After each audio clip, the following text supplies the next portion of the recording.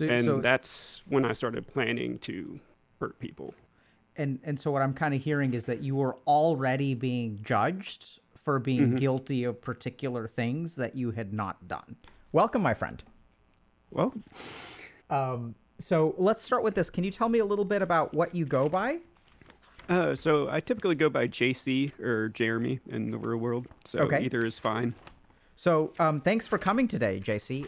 And I understand that you have a little bit of an unusual background or experience. Yes, very much so. And can you tell us a little bit about that? So growing up, I hit a point in my life in middle school where I almost hurt a bunch of people. Okay. And can you tell me a little bit about how you kind of got to that point? So kind of TLDR, very unstable home life plus being bullied. Okay. And to give like a very quick recap, my older brother, when I was 6, was diagnosed with bipolar disorder. Okay. And my dad was retired Navy and a firefighter. So he only really understood rank and wasn't very emotionally available. Okay. He also had a video game addiction. So he would come home when he wasn't working and basically sit on the computer and play on a website called Pogo. So like card games and stuff like that. Interesting. And watch the TV. My mother was hardworking as well. My older sister was very controlling, and they were also very sheltering because of what they did as work. What does that mean? Well, they were very sheltering because of what they did as work. So my dad, as a firefighter, dealt with a lot of the worst parts of society sometimes. I remember one time I came from homeschool when I was about 9, and my mom stopped me and was just like, "Hey, do you remember that girl that went missing? Your dad was on the search party that found them. Oh, and boy. so you're going to be extra good today and give your dad space." So that was when you have parents that deal with that type of situation fairly often. They're very protective of their kids because they don't want that to be their kid. Interesting. So when your mom was saying you need to be extra good today, you're sort of interpreting that as them being protective of you? Yes. So it's not necessarily of me, but just like don't cause any drama. Like, if you don't get the dessert you want, don't, make a big deal out of it. So more, don't let drama happen that doesn't need to happen because your dad's already stressed. I see. So for you to not add to the stress. Yeah. And complaining about, I'm just a little bit confused because what does that have to do with being overprotective? So just with my dad constantly dealing with like finding and dealing with kids in very bad situations and him not wanting me to end up in those situations, they pretty much didn't let me do anything outside of Got it. like maybe a block away. So like always in visual range of the house. Yeah. Never going to birthday parties or something unless they were physically there. Got it. But they were always working all the time. So that makes a lot of sense. What I was kind of just noticing is that it seems that, your mom was also placing some degree of responsibility on you for keeping things smooth because your dad was already stressed out. yeah. Yeah. Wow. That's wild, dude. So it sounds like your family was quite understandably concerned about your safety and used, I think, the word controlling earlier. Yeah. So it sounds like you were, and that's what you would call an unstable home life. There's a lot more that kind of comes with that just because, keep in mind, this is also the first generation with the internet and social media. So Facebook is literally coming out. Okay. When I'm hitting middle school. So Okay. they don't know how to deal with that because nobody knows how to deal with that because that's never existed before. There's not a lot of good resources on mental health. So having a child that's diagnosed with this relatively new disease, That's bipolar disorder. Okay. Yeah. And you said your brother was 6? I was 6 when he was You were diagnosed. 6. Okay. Okay. So he was, I think, 11 or 12. Okay. And so everything that comes with that, it didn't make for a very stable or welcoming home life. What does that, and if you don't want to share more details, about your brother and family, like that's totally fine. But I'm kind of curious, what comes with that? Because I've seen a lot of different responses to an 11-year-old being diagnosed with bipolar disorder. So drug use, just very big mood swings. It could be fun hanging out, and then all of a sudden he's very angry, very rebellious. So a lot of arguing with my parents, and so I'm the little kid just sitting in the corner, listening to yelling matches in the living room. And what do you remember about your experience of those things? So a lot of it, I just essentially was just like, my job is just to stay out of the way and just not be noticed. And okay, makes sense, right? Like, so like stuff is going down in the house, and you're not really sure. It's not your responsibility to deal with. You're kind of trying to be. You don't want to add to the. You don't want to pour gasoline on the fire, so you got to kind of just try to keep your head down. Yeah, makes a lot of sense. Yeah. So couple that with school life. So in 2nd grade, I became a gifted kid. My condolences. How did you become a gifted kid? I was just really good at math, and there was like some test that they had me take, and like I was already doing like 6th grade level math in like 2nd grade, and they're like, okay, yeah, you need to be challenged more, and so we'll take you out of school for a week and put you in these other classes to challenge you more. And what was that like? That was interesting. There was a level of clout that came with it, at least at like the young age. As that got older, it became less cool, but... okay. So it sounded like you were a little bit proud of being a gifted kid, right? Yeah, it's like, good for you. Yeah. So, but also, when you are a gifted kid, you tend to not develop those social skills and not already kind of have them naturally. So I like to IQ my way out of things. Help me understand that. What do you mean by tend to not develop social skills? How's that related to being gifted? Well, I guess it had more to do with just my situation in general, with my parents being overprotective. Like I never went to a birthday party until I think I was like 12. Wow.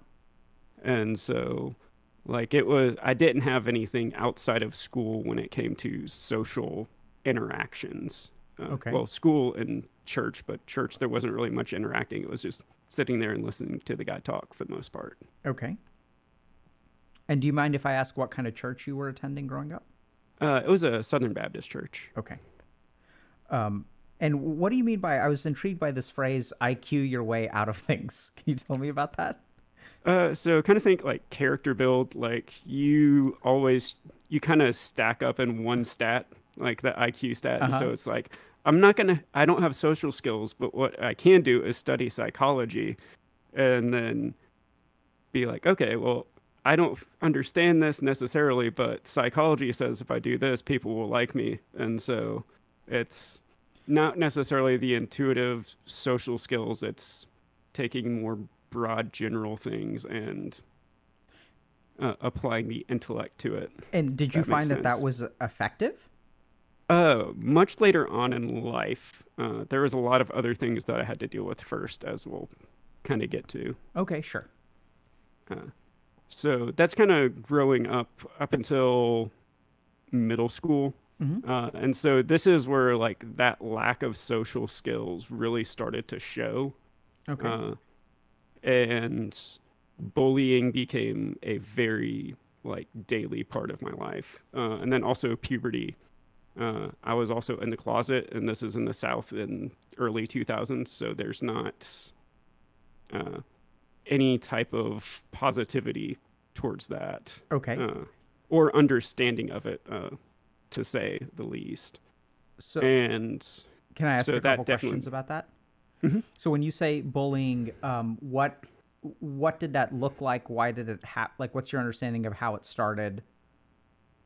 People figured out that I didn't have social skills, and so they would be just like, "Hey, like this person likes you. You should go say this because they're into this." And then I'd go do that because I wanted friends, and then they would react negatively towards that interaction, and so it was like that type of things. Okay. So they As well, realized that you could be taken yeah, advantage of, and if they told you to do something. yeah. So that worked for a little bit, and then it just name calling, and then that led to depression, and then there was just some really just outright bullying. We would walk to class or walk to lunch in a line, and so there was one time I still vividly remember. I was carrying my lunchbox, and there were three kids that were literally trying to jump and stomp the lunchbox out of my hand with the teacher 3 feet in front of us. And the teacher was just like, "Y'all should stop." And like, that was their only punishment, was them being told to stop. And did they stop? They did it one more time and then stopped. And what do you mean stomp on your lunchbox? Are you holding your lunchbox? Yeah, so we're walking in a line, and so like, it had a handle, Uh huh. and so I was just holding it by my side, and they were walking in line. They'd run up and then like take their foot and try to get it in between the handle Got it. and the rest of the lunchbox, and literally just tried to stomp it to the ground. What kind of stuff So, did you take to lunch in middle school? so I took a peanut butter sandwich, a bag of Doritos, and then some sort of like Debbie cake or zebra, Yeah. Star Crunch, one of those things. Uh, and I had that every single day from like the time I was like 5 up until like I think 11th grade when I finally started buying school lunches. When you say peanut butter sandwich, was there jelly on there too, or was it just peanut butter? No, just peanut butter. Interesting. Wasn't Yeah. that dry? Yeah. I don't know why. I liked it. That's Okay. just yeah. One of the very weird quirks I had that is inconsequential. Interesting. Okay. So it sounds like you were bullied quite a bit, and I'm also hearing that maybe teachers didn't step in, or I mean, did people know you were being bullied? Like, how did people Yeah, react to that? our town was very football focused, if that makes sense. So Why very don't you sports tell and us what that athletic means?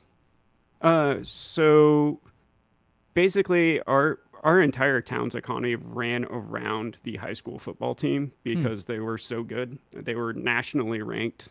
Uh, my sophomore year, we had a game that was 103-6 Wow. in football. So like that was like everything, like the sponsorships, like it was either that or the military base that was nearby. Okay. And so athletes got a pass for Oh. GG. So you were saying that you grew up in a football town yes. and athletes got a pass.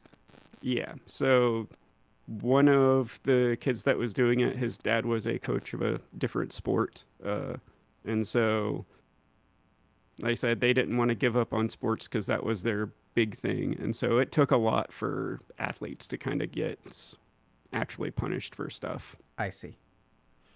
And so do you remember kind of what you were thinking, what you were feeling, what your experience of like going to school as a middle schooler was like?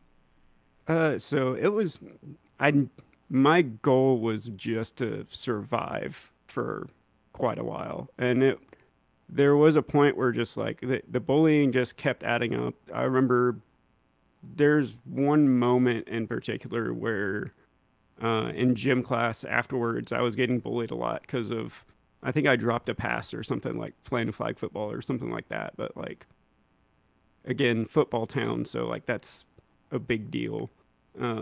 And I just remember all by of it dropped kind a of, pass, you mean you failed to catch a ball. yeah, Okay. yeah.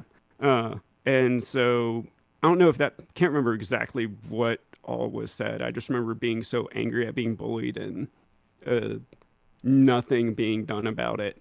That I told someone was like, saw I was really mad and came up to me and was just like, "Hey, what's going on? You look mad." And I was just like, "I'm going to do this thing to hurt people. And then he went and told the teachers, as he should have. And this person was a peer of yours or an adult? Yes. Or what? It was a peer. Okay. And so I got suspended for a week, and they held a council to decide what to do. And so they put me on some like probationary thing once I came back from being expelled. They held a council for a week. Were you involved in that? No, it was teachers and administrators being like, okay, like something led to this situation. Like, what was it? And what did they, do you have any sense of what they concluded? I don't. All I know is that they said, hey, if you mess up 2 more times, then you're getting expelled. Okay. So their response was punitive. Yes. And how did your family react to this, all this stuff? Like, kind of even tracking back, did they know that you were being bullied? To a certain extent, but there was very much like this kind of toughen up aspect. Like, you just got to not let it affect you, kid. And like, they'll stop if you just don't let them get to you type mentality. Okay. I remember specifically, just to kind of further address the dynamic at home. When I was getting picked up from school that day, my dad said to me in the hallway as we were walking out was, do you know how bad this makes me look? And that moment's forever burned into my mind. And I remember walking by, and there was a chick that was on the tennis team with me, and I like mouthed like, help me, because like I didn't know what to do. There wasn't any type of physical abuse or anything going on. I want to make that clear. Mm-hmm. But there was just a lot of emotional neglect, and that really exemplifies like what home life was like. Do you remember how you so it sounds like you mouthed help me to an acquaintance, friend? Acquaintance would probably be the best way to describe it. Okay. And what were you thinking in that moment? Do you remember? That was also the very first time I had ever gotten in trouble at school in general. Okay. And so there was a lot of emotions. It's just like, why am I getting punished for being bullied? Why is nobody who's supposed to be keeping me safe? Why is it that my dad doesn't care about how I got to this point? He's only mad that it makes him look bad. That's rough, man. So that kind of happened, and word kind of got out what I had said. And so when I eventually came back to school, it also got out that I could only mess up 2 more times before I got expelled. And so this is where the 0 tolerance policy, when it comes to fighting, I think actually hurts in a sense. And for those of you that don't know what that is, it's if 2 kids are in a fight, it doesn't matter who started it, both kids get in trouble. And so kids knew, I can't fight back or I get expelled.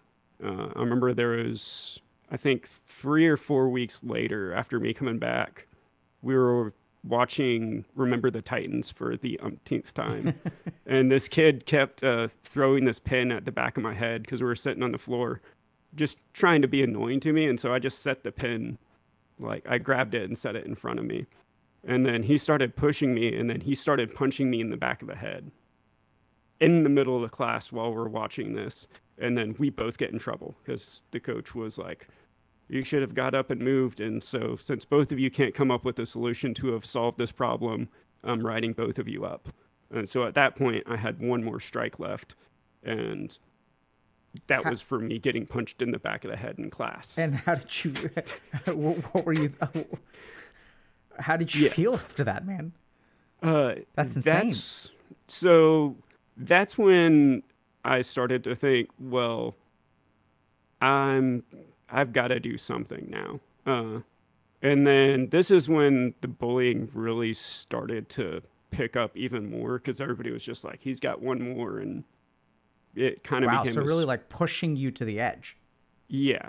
It became almost somewhat of a sport to an extent. I remember like, because of all this, like people were saying like, you're going to grow up to be a rapist, a murderer, a stalker, or gay. I don't know why all 4 of those are considered the same level, but Southern Georgia at the time. And so it was really building up to this point, and then that's when I kind of snapped, and that's when I started being like, okay, well, if that's what I'm going to be when I grow up, they're already right about that last one. Why wait on those first 3?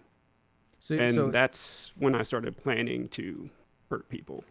And so what I'm kind of hearing is that you were already being judged for being guilty of particular things that you had not done, right? People are thinking that you're a rapist, a stalker. Yeah. And it sounds like you mentioned earlier that you were in the closet at the time. So it sounds like you maybe, were you aware of your sexuality at that point? I was at that point. Okay. And did other people know too, or was it just a general insult? It was just a general insult. Okay. So broken clock can be right twice a day, huh? Yeah. If you say enough bad things about somebody, eventually one of them's somewhat true, And so I'm a little bit curious, like when you got written up by this teacher because the 2 of you had failed to come up with a amenable solution, like what was your reaction to that? Well, I was mad, even more mad, because I was just like, why am I getting written up for this? It's clearly no one's looking out for me, and I've got to look out for myself. And so at that point, even the administrator who we got sent to his office, he was just like, well, that kid looked like he had remorse, and you look like you had no remorse for this situation. And so I was being lectured. So I see. So you didn't do anything wrong. Yeah. You didn't demonstrate any remorse because you didn't do anything wrong. No, he didn't say that. He was just like, you didn't do any remorse, and so that looks even worse on you, because he obviously was sad about the situation, and you're both written up for it, so you must have done something bad too. And so you're not willing to own up to what you did on that, and he is. And you've got one more strike, mister. And so I don't know what you think you're doing causing all these problems. And so many failures at different levels of authority throughout my life. Did you try to explain? Anytime I tried to, he was just like, you're just making excuses. So this was a very gradual thing over years that this built up. Wow. And so I can imagine you felt quite resentful, or very much so. And what kind of, what was that like for you, or what were you kind of thinking? I can't pinpoint an exact time that this happened, but during kind of this period is when I started to have in a disassociated state. And so I think the easiest way to describe it for people who don't know what that is if you've ever seen Yu-Gi-Oh, the original series where there's Yugi and then there's the Pharaoh that's a different person inside him that is having a conversation. It was very similar to that, and I kind of felt 2 parts of me starting to split apart into this very hyper intellectual and this very emotional person, and them kind of fighting for control within myself. And what was each one striving for? It varied day to day. And so it was kind of they were trying to convince each other who was right in this situation and what should be done about it. And so once this kind of happened, sometime around then is when it became very clear it was separate. It was kind of they were being pulled apart, and then all of a sudden it became very separated between this very hyper intellectual just get through this, you only got 5 years left, then you can move out and then never have to deal with any of this again. That's and just 5 years left. Yeah. Only half of your life that you've existed up until this point left. Yeah. And then there's the anger, let's do something. And so there was this very clear split between the two at very kind of around that point. And at that point, the kind of angry guy was winning. And so, like, the logical guy was like, okay, let's start planning our revenge. And then that's when. And so vengeance is what you were looking for? Yeah. So, like, at that point, like, because of all the bullying and what had been said about me, and this is, again, Cliff Notes version. These are just some of the highlights of many things that happened. At that point, I was just like, okay, like, let's start taking notice of things so we can hurt the people who have been hurting us. The administrators aren't doing anything to protect us. They're not going to do anything to protect them. This very vengeful mindset. I didn't understand. They're not going to do anything to protect them. What does that mean? That was just like the mindset I had at the time. It's like, well, they're not doing anything to help me. So if I do something to them, you know, they're just so they're like, it sounded like you were constructing a list. Yes, there was very much a list made, and I'm not going to get into details as to, I think for obvious reasons, but I started planning, and I actually got through a dry run, and so, again, not going to go into any details, sure. But I made sure my plan was going to work. And kind of tested it to a certain extent. So can I ask you, JC, so like were there particular people that, like what would someone have to do to make it on the list? They were like, the list kind of came immediately and it never changed. Got it. And so it was like, these are the people that are kind of like the ones that do it the most and the ones that lead everyone else to do. And were you... And so I'm not getting the sense that you were like indiscriminately gonna hurt people. It sounds like you were really looking for something like justice or vengeance. There was plan for collateral damage, to put it lightly. But those were the people I was going to make sure faced justice. So it was like justice in your mind. Yeah. It was very much like, all right, this is it. Like, if this is all I'm going to be, why wait? You know, they were right about the gay thing, so they're probably right about these other three.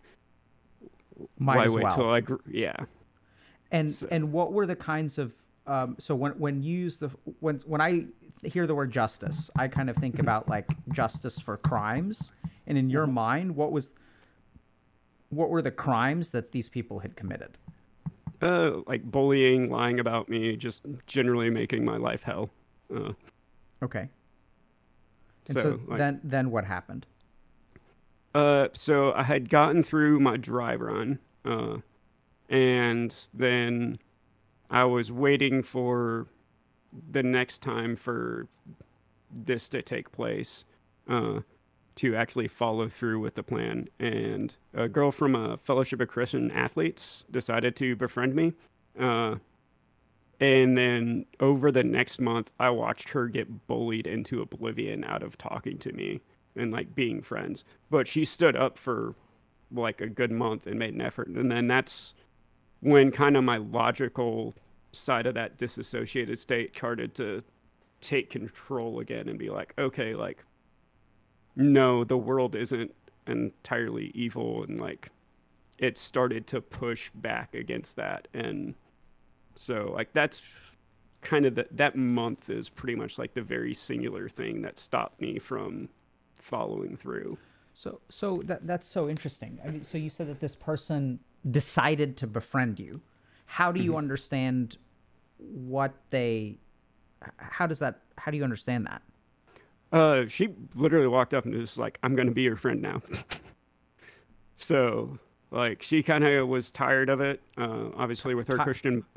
Tired of seeing me being bullied and everything that was going on. She was also a cheerleader, like, so she had some stuff to lose for befriending the weird guy. Wow. And so that really, it shook my worldview. But why did she do that? What do you... because of her worldview. Because which was what? Christianity. So, like, helping out the least of these. That type of mentality. And so she didn't have the best way. She didn't have the PhD that she needed to help me deal with all my problems, but she provided community and enough of a challenge to the way I was viewing the world at the time to make me pause and think about what I was about to do. How did you respond when she walked up to you and said, "We're going to be friends now"? I didn't believe it until probably like a week later, and then watching her go through some of the same stuff that I had went through or that I was, being put through on behalf of me. And so very Christ-like. Like, yes. and so what was it like? Like, what did people do to her? Started rumors that she was doing favors for me, to put it PG. The irony. Just, there, anything that you can think of middle school insult wise, like, wow. They put her through it. This was in middle, so she was like 13. Yeah, so we were all 12, 13 at this time. Not easy to do when you're 13. No. So especially when you're a popular cheerleader. Sure. So like that, as Hallmark movie as that is, like that really did kind of, again, it just shook my worldview. And that's also is about the time that, I don't know if you know who Lecrae is. He's a famous Christian rapper, but he put out an album called Rebel. And it's very much like all Christian philosophy of like, here's the way the world is and why. And he does it in like hip hop, and like he's tackling like all these questions that I had, like, why is the world like this and stuff like that. And so that's when, like, again, just it all kind of came down to like my worldview is very skewed at the front. And so that's what allowed me to think I should be able to do these things. And so it was that underneath starting to shift of my worldview that before we kind of helped me started to build a process to understand, okay, people are bullying me, but does that make it what they're saying true, yes or no? Before we go down that road, can I ask you a couple more questions about this person? So when they started getting bullied, or when they started, so it sounds like people started rumors. Were there other things that happened? People stopped hanging out with her, after lunch. Like, we all had to like go through the line, sit down at lunch in a line, and then we'd go outside to like the little patio area after we finished eating to make room for the rest of the students to have lunch. And like people would stop sitting with her outside, and social isolation. How did that make you feel, or how did you understand that? What did you think was happening there? Like, at first I was just like, why is she putting up with this? Like, what's going on? And then I kind of realized like 2 weeks into it, oh, this is happening because she's being nice to me. Okay. And so it took me a minute to kind of realize like, okay, this is what's happening. And then that's what really, again, shifting the worldview is like the main thing that I think helped, or starting to question that is really what helped. So, but how did you understand, if she's suffering because of befriending you, like how did you understand that? Like, okay, so 2 weeks in, you're starting to figure it out. Mm-hmm. I'm responsible for this, or she's doing, like, this is happening to her because she's befriending me. Like, what did you think about that? So part of it, I was just like, she's an idiot for doing this. But then two, it's just like, it's nice that somebody cares and is actually like not just saying it. And so like it finally like gave me some sort of like external validation that I was worth something. Okay. So it sounds like you started to feel like you were worth something. Yeah. Yeah. So you mentioned that the shift in the worldview. So like, can you kind of describe for me, before this happened, what was your worldview? So at this point, I was very trying to think it's materialistic isn't necessarily the right, naturalistic, I think, is the like best way to describe it. Where like, help me understand.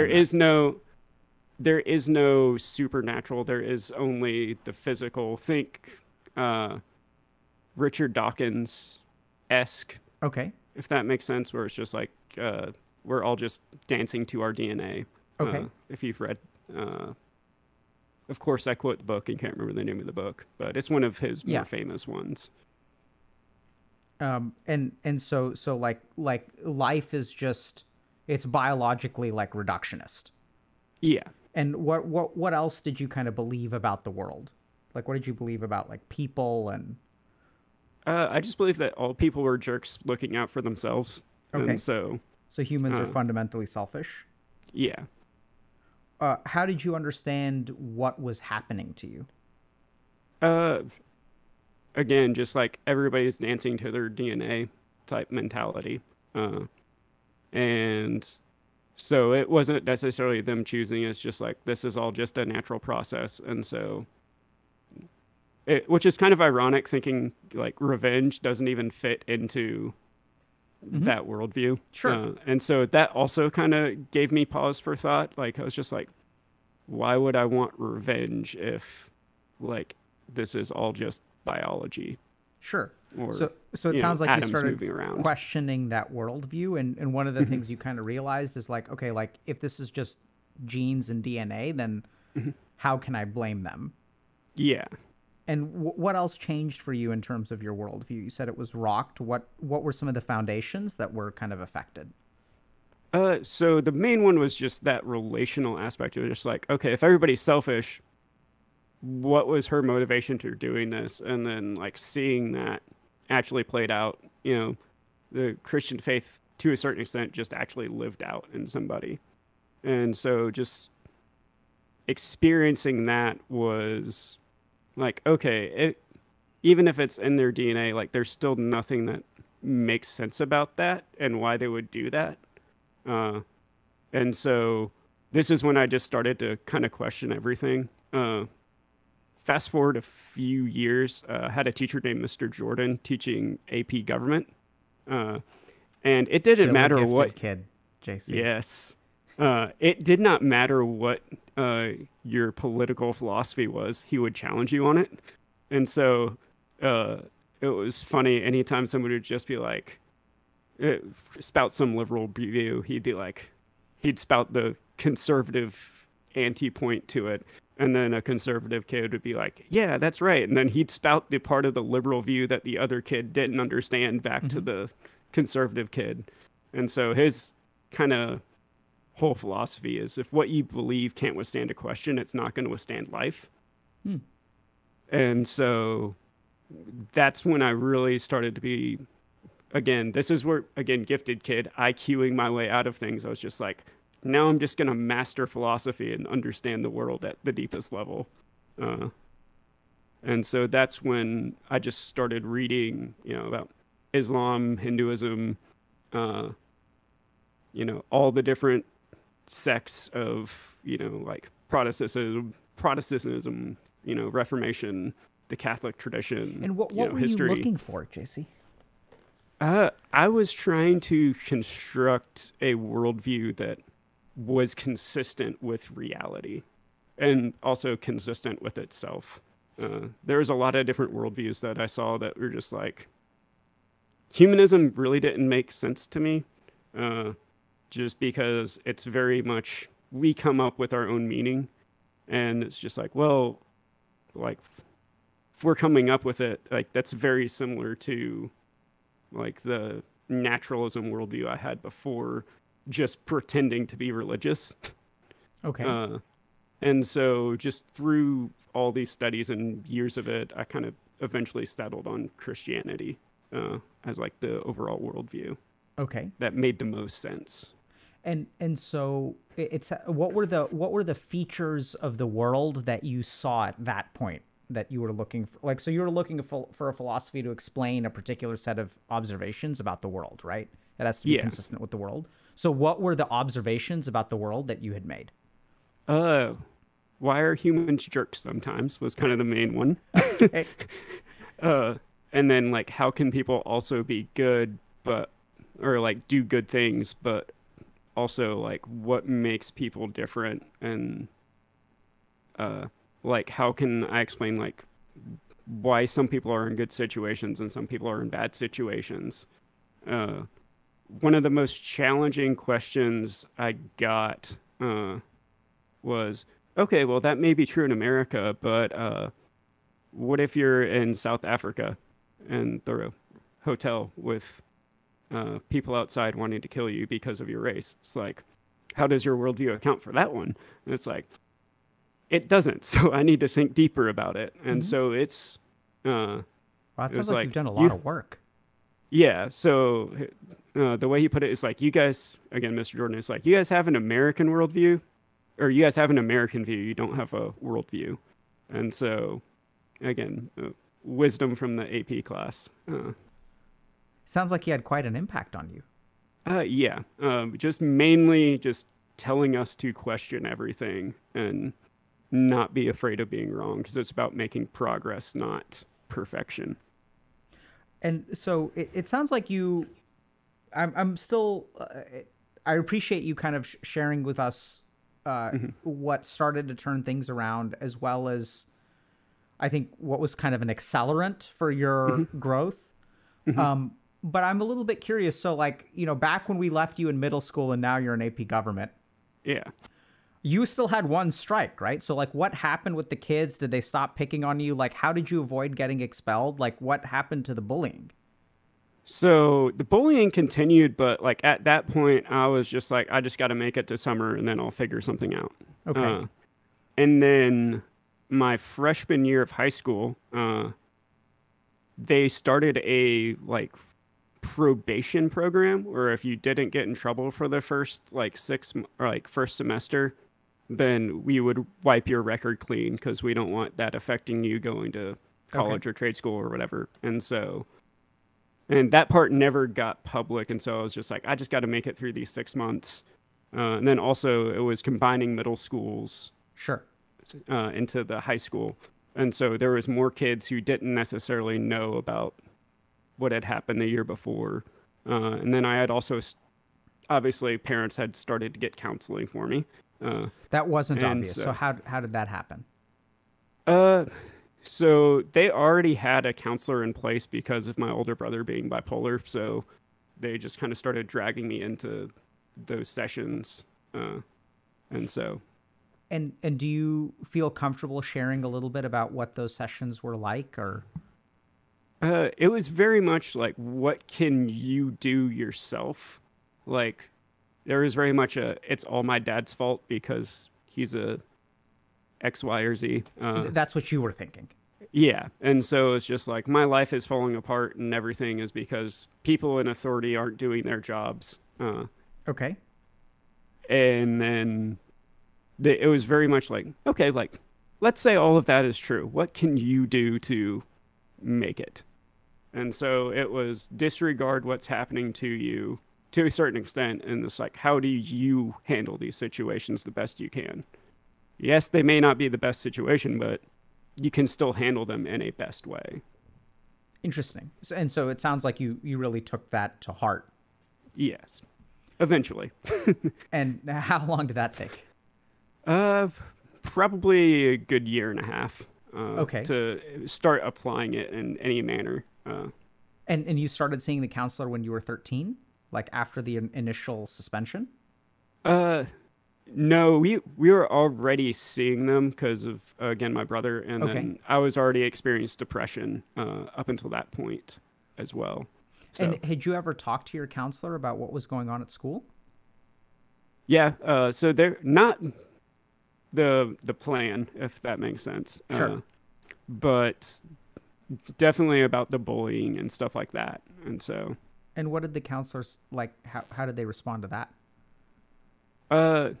They're just like, you know, what they're saying isn't true, so why accept it as true? It's like, you can choose if these things are not. Now, all this kind of went in or out the other. Got it. At that age, because I was just like, another authority figure who is lying to me, at least in my mind at that point. Well, can I just pause and reflect for a second, JC? Mm-hmm. So first of all, I want to just really thank you from the bottom of my heart for having this conversation. I think that, and we'll if we get some time down the road, there's a video I want to share with you, and I'd love to hear your thoughts about it. It went viral recently about someone who was, I guess, stalking a girl and goes to report something to the police and then uploads the video himself. But I just like a couple of interesting observations. The first is when you talk about getting better, you don't actually mention the counselor, which is so interesting because I think nowadays, myself included, as a mental health provider, right, as a psychiatrist and doctor, we frequently will recommend, and I still would recommend it, and we'll talk about that maybe a little bit towards the end, but we recommend mental health treatment. But what I'm really hearing from your story, if we listen to you, the really transformative factor was a peer, not a counselor, and a teacher who like taught you a philosophy to question. Whereas like right now I get the sense that, and we've even seen this frustration in our community where like everyone's like, just go see a therapist. And there are some people out there who've seen therapists. And it's kind of interesting because you kind of say it took you about a year and a half to really start this sinking in. And for a while it was in one year, out the other. You even saw your therapist as part of the authority framework that doesn't really know what's going on, which is really interesting. And that's just something that you said, obviously I was seeing a counselor. It wasn't obvious to me at all. In fact, I'm surprised to hear that because usually what we assume is that if there's a counselor in the picture, like you're going to be fine. Yeah. So this is where I think America and the West in general is hyper individualistic. And then more Eastern countries tend to be very community focused. And it takes both. Like you need both a community and, you know, a solid framework to live life from. Like you can't just exist. Like CBT is great, but you still need community because you're a human being. You know, you're not designed to be on an island by yourself. That's why solitary confinement's so. And so when you say it takes both to what? What's the outcome? Yeah, to be a healthy human. Like you can't be a healthy human because humans are more or less by definition relational beings. And so you need both community as well as counseling. And so a lot of people go very hard into one or very hard in the other, and you need both to, you know, you need mentors as well as community. It sounds like you have done a lot of reading and done a lot of thinking. Yeah, this is 15 years ago, so I've had 15 years to make progress from this point. So wow, that's awesome, man. So okay, so it sounds like the bullying sort of faded away some. You learned how to kind of handle it a little bit better, and then you spent 15 years sort of like learning, exploring. Like, is there anything else that you kind of want to share about what your worldview is now, or how you understand the world? So it's very much, I still believe in questioning things. The one thing that I've realized is like everybody has a presupposition of some kind. Like originally mine was very naturalistic. It's like the world is only the physical atoms in the universe. It's like that in and of itself is an assumption that cannot be proven and or disproven. And so I think the most challenging thing that I've been working through probably the past like 4 to 5 years is having a worldview that allows for other people to have worldviews that aren't the same as yours. And so being able to understand it from other people's perspective. So, JC, let me ask you, like, can I ask you like some more almost like general questions or questions that are more about externalizing your experience? So the first thing is, what do you think are the features that lead to someone becoming like, you know, incredibly violent and hurting lots of people? So I would definitely say lack of mentorship, like not having a mentor and then also not having a community. Okay. There's actually a great nonprofit near where I live called Deliver Hope. And so they work with youth that are put in the juvenile detention centers and stuff like that. Since they started, and they essentially what they do is they pair up people with a mentor, and that mentor meets with them once a week and checks in on them, like no agenda, just goes and hangs out with them and makes sure they're doing okay, be that bigger brother figure. And since they started, the reincarceration rate for juveniles dropped 98%. Wow. That's wild. So I think that's a very big factor. There was I'm trying to think of his name. I believe it was Vodi Bakum. He is a pastor in Zambia. Uh, he was talking about how in the African American community, as like the drug war happened and fathers started to be taken out of the homes, that's when violence started to rise in those communities. And then now we're seeing a very similar split, like fatherlessness in the white communities, and now they're experiencing the same increase in violence in where their kids hang out, which is schools. Interesting. So I don't know exactly if that's correct or not, but I thought that was a very interesting observation that goes along with as mentorship gets taken away, healthy mentorship gets taken away, then that's when a lot of these like worldview questions don't have anybody to go to answer them. And so that's where having that community, especially ones with mentors, is so important. Thank you so much. So it sounds like you're kind of saying a lack of mentorship is incredibly key. A lack of community is very, very important. And if that is heavily responsible or a big influence in terms of whether people become violent or not. Yeah. What would you say? So like, what are like the features of the mindset that lead to mass violence? So like, what does it look like? If I could like X-ray someone's mind, like, what do you think I would find? Definitely a disassociation. Okay. So what do you mean by that? So like, I think as a clinical term, like the disassociated state, where like they're detached from themselves. Okay. And like numbness, and it's like a lot of cognitive dissonance as well. So not being able to accept facts to a certain degree. Okay. And so I think that's kind of the two big ones. Is it's developing. Again, I think it all comes back to worldview and then lack of community. I think those are the big things that. And what kind of worldview would you say people who, do become violent? Like, what kind of worldview do you think they have? I forget who coined the term, but they called it an anti-worldview. And so instead of you having a worldview where you believe in said principles, it's you are anti this.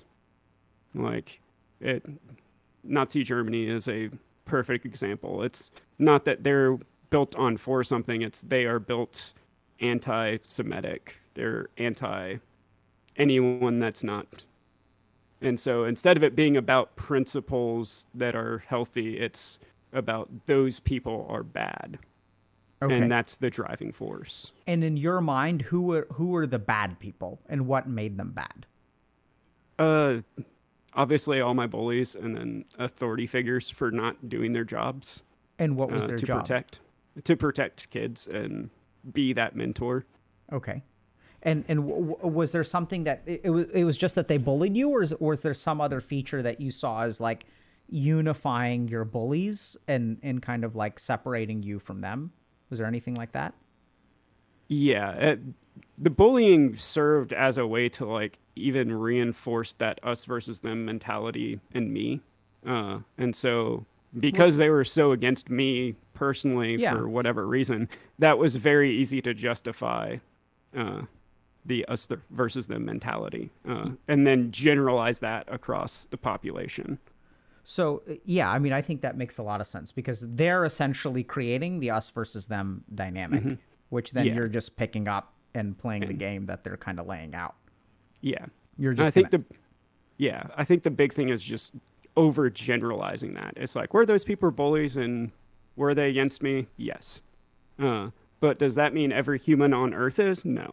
And I think that's the other key factor with this quote unquote anti-worldview is I think we've all heard, who is it? Daryl Davis, the guy that the blues musician who like went and hang out with KKK members, and then so like their whole worldview was built on like, or like the KKK's worldview is based on like, this one black person I met didn't like me, and so therefore all black people are this way. And Daryl comes along, is just like, no, we're not.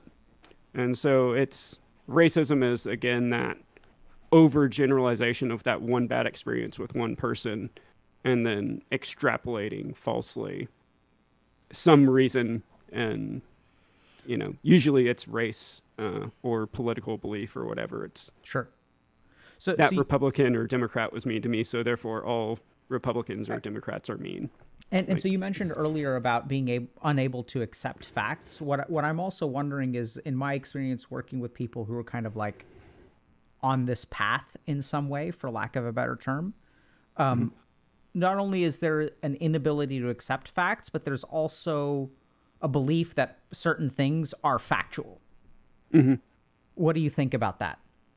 I think that goes back to that overgeneralization. Okay. So they're going to find something that is true and then overgeneralize that to the population. Got it. So they sort of start with like a cornerstone of something that may be factual, and then really extrapolate that and assume that the whole foundation that they build is factual. Yeah, they'll take something that's situationally true and make it universally true. I love that. And so what do you think needs to happen for people who are kind of on this path of potentially heading towards violence? Like what do you think needs to happen there? Like I said, I think mentorship is the best way. There's a movie called Absent. I'm trying to remember who was the director, but I found out about it because James Hetfield was a part of that. And it's all about how absent fathers and like them finding father figures and like what they went through. And while they didn't necessarily choose violence, a lot of them chose drugs or something else. Just not having that involved father figure in some way, shape, or form. I think that's one of the key things. And while a biological father may not be a possibility in all situations, having a mentor figure fill that role, I think is just extremely important. Sure. So I'll acknowledge that for sure. And I'm going to push back against that a little bit. Is that okay? Yeah. Challenging my worldview. I like that. I mean, I agree with you 100%. I think there's just a shortcoming that I see there, which I'd love to get your thoughts on, which is, so earlier we were talking a little bit about, the message that you got from your counselor, which is like, yes, this thing is bad, and yes, it is true. And that's not necessarily in your control. And what concerns me about a lot of your solutions, and I think they're good ones for the record, is that like, if I'm the person who's struggling, I can't, maybe this is where I'm wrong, but I view like lack of mentorship, you're kind of talking about it as a societal problem and absence of fathers. But like if I'm 13 years old and I'm thinking about hurting my classmates, like, what do I do? Okay, so I was misunderstanding your question. I thought you were asking more like, what could we as a society do versus... No, it was an open question, so I think you answered it fine. So now let's tunnel down a little bit further. So if I was that person again, I would, again, just start looking for ways you're generalizing and things that aren't true. So yes, this person may be bullying you, or, whatever is causing, whoever it is that's the enemy in your mind. Make sure you're not overgeneralizing, for one. And then you're going to have to take steps backwards to, why are you angry? And if that anger is justified, what is the healthy way to deal with that anger? And 99.999% of the time, it's not to hurt somebody else. Like, it's one thing to be angry to like protect somebody. Like, if somebody's over here punching my friend, like, there's going to be some anger and I'm going to go and defend my friend. But that's more out of love for my friend as opposed to that. If you're looking at those situations, you've got to realize it's not your place to do it, and that there is also like things that are better moving forward. Yeah, so I love that answer, and I'm going to continue to push. Yeah. Because like when you're saying, start to realize you're overgeneralizing, but like I think part of the problem is that in your mind it's not an overgeneralization. So how do you think we kind of deal with that, right? Because these people believe that it's not a generalization, this is a truth. Yeah, this would be, honestly, I don't have a great answer for it outside of just seek mentorship. So there is, again, that there's only so much you can do by yourself with the limited amount of knowledge you have. And that mentorship could just be listening to a podcast that challenges your worldview. Like, it may not be an individual person at first, but I think just kind of as a society, we've kind of gotten to a point where we don't really let our worldviews be challenged. And so like violence is like a generalized, or anger is a generalized response to that. And so maybe not start with something that challenges like the fundamental existence of your worldview, but just ever so slightly disagrees with it. So what I'm going to kind of take away from that, and that's fine. Like, you don't have the answer. I don't have the answer. I don't think anyone has the answer. If someone had a very clear answer, I don't think we would be in this situation. Yeah. So I think that's fair game. But what I'm what I'm almost taking away from that, or this is how I interpret it and apply my own, this is how I'm filtering what you're saying, is that at the end of the day, I think it's actually a really important point that this may not be solved entirely on your own. Yeah. Which is really interesting, because I think that oftentimes when it comes to people who are considering violence in this situation, the weight of the responsibility is placed on that person, right? We blame that person for thinking these things. We blame that person for having these kinds of like thoughts and intentions and stuff like that. And is there some amount of blame there? Do we want to restrict their behaviors and potentially even punish them? Like, absolutely. But one thing that I'm hearing from you is that, and I think your story kind of illustrates it, I don't know that you could have brute forced your way out of that hole. And in fact, what your story kind of illustrates is that it takes a guardian angel to pull someone out of there. Right. And like, that terrifies me, because I think you could be right.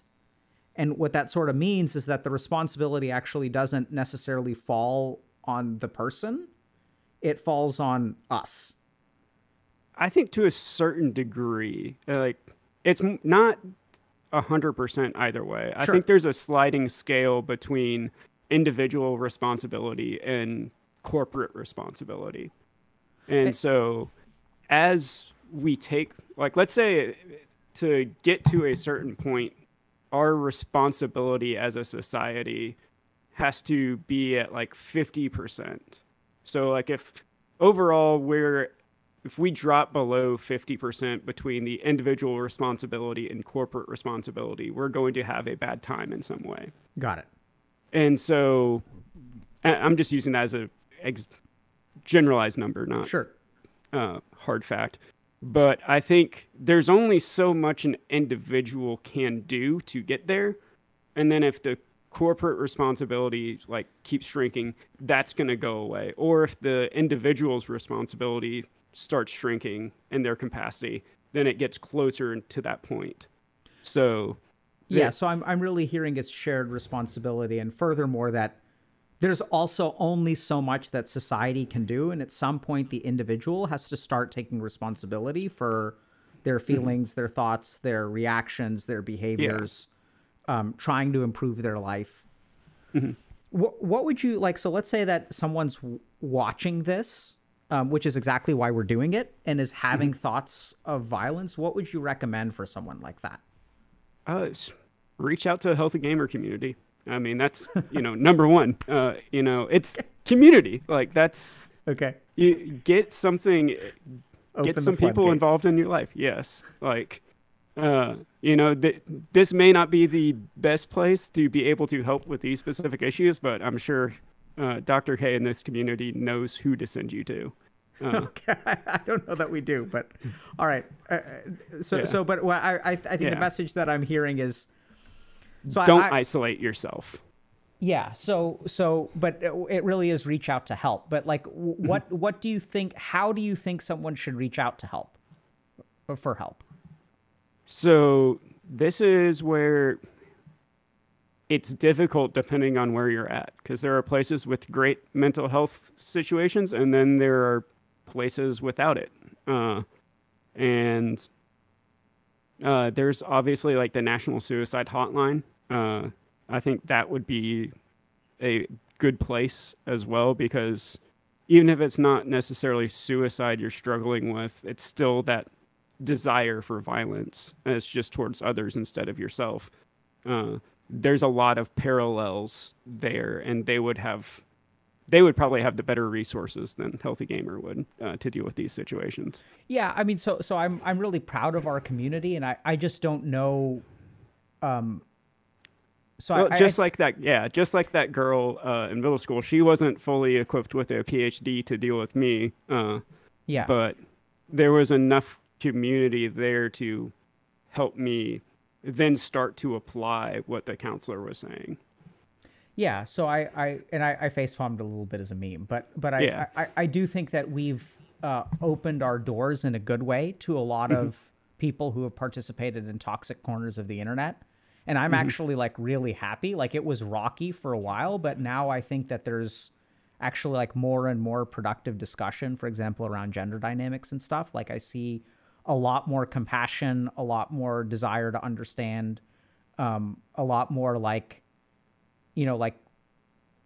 so I recently saw a post that was really interesting about a woman who posted about her experience on dating apps and how she basically like always has matches. And how she even acknowledges that, like, I never realized that like men had it so hard, and my experience is completely different. It's like, it's a never ending source of matches for me. And she also went on to kind of share that what I started to realize is, like, I participated in the app not out of a desire, and I may be like, oversimplifying here, but or I certainly am, but that it was really like ego gratification for her. And to feel like really, really validated and feel great about herself, which I think is kind of interesting, because I think a lot of the kind of incelish mindset believes that sort of thing, but to hear another person sort of say, hey, this isn't good or healthy, or I actually don't want this, and it can be somewhat true, I thought was just really eye-opening. So it sounds like you're kind of saying, like, reach out for some kind of help. Yeah. Like I said, there is a like I said, it's a sliding scale. And, like I said at the beginning, like, Western ideology tends to be hyper individualistic and ignores that community plays a role in people's well-being at all. And it's all pull yourself up by your bootstraps. And then Eastern communities tend to be the opposite. And it's all about, you were born into this family, and so that is your community now and forever. And it doesn't matter who you are not an individual, you are part of this unit. And I think the truth is somewhere in between that, as well as responsibility for what's going on in the world. Yes, there's some ultimate individual responsibility, but there's also a level of corporate responsibility that we share as fellow human beings. Absolutely, man. So, JC, let me ask you kind of like this is going to be sort of like maybe an inflammatory question, and let me know if you don't want to answer it. Is there any part of you that regrets not becoming violent? Like, what do you think about the path that you chose to take? And do you think that, do you regret it at all? I know it's kind of a weird question. I don't regret not being violent, but I also don't regret going through that thought process to a certain extent to then be able to understand people. So I don't necessarily regret going down that path, but I definitely would have regretted finishing out that path, if that makes sense. Makes a lot of sense. So what I'm hearing is that it sort of really helped you understand a lot about life and like how to organize the way that you interact with the world, the way that you understand yourself. are you kind of, so if you didn't regret going down that path, how happy are you that with where you are now, and like what do you think about not choosing that path? I think it's really helped me understand why people get angry at smaller things that are much smaller, at least in my mind. So it's just like, if I can get that angry about name call, I'm gonna minimize my trauma now, but like if I can get that mad about name calling, of course now I understand how somebody could get mad and be violent about their candidate not winning, or someone saying something against their religious view. It's like, I can understand that. I'm not going to agree with it, but now I can at least understand how their thought process got them there and empathize with them as humans, and then maybe point them, be like, hey, I was on that path too. Here's a better one. So you do think the path that you took is better? Yes. What makes it better? So just it better for humanity as a whole.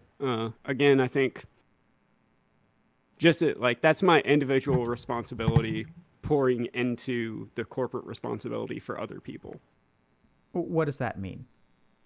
So just like there's individual responsibility for me in my life, there's also a part of my individual responsibility that plays into like the societal corporate responsibility that affects everyone else. So to be a little bit more concrete, in what ways do you think the path that you chose is better than the one that you didn't? One, I didn't kill people. I think that's a net positive. Okay. So you see that as a net positive. Yeah.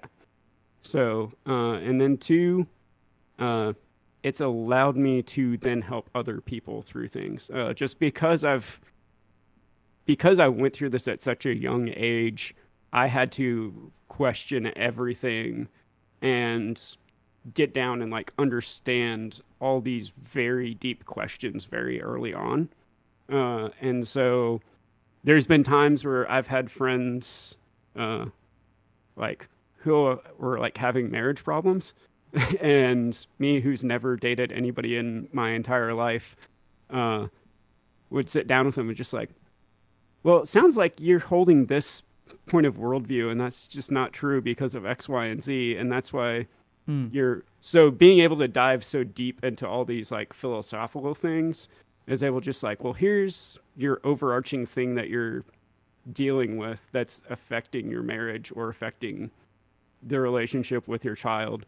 And so while I don't necessarily have the idea of how to apply that in your situation, like, here's like at least like a general theme you could maybe think about and run with. Yeah. So I'm hearing that this whole journey, in addition to, not hurting other people, which is a net positive for you. And I think most people would agree with that. I certainly agree with that.